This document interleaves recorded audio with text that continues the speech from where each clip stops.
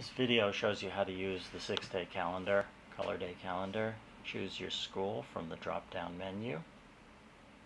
You'll get a matrix that you can use to input your classes and meetings and other things. It's completely customized to your school's period, start and stop times, as well as the cycle that your school is using.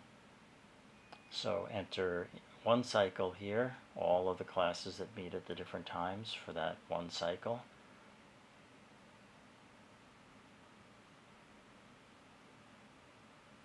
When you're done entering your classes for one cycle, go down to the bottom and enter your email address and click Email Calendar File to import. Within a few minutes, you'll receive an email with a calendar file, and drop it to your desktop or wherever you'd like to store it for a minute. It's an ICS file. It contains all of your meetings for the entire year. Go to your calendar program, your Google Calendar, create a new calendar, very important. Please create a new calendar. You will be able to see all of your meetings. They'll just be on a different layer, so to speak.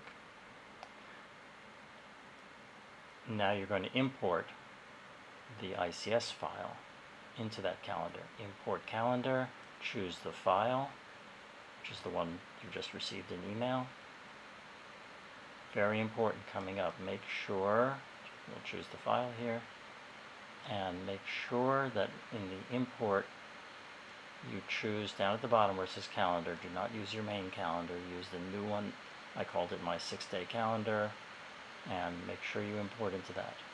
Import button will then import, you'll see 1,000 different meetings. That's in this case how many class meetings there were, and this is your Google Calendar with all of your meetings for the whole year, skipping the vacation days and all of the days that do not appear in your 6-day calendar.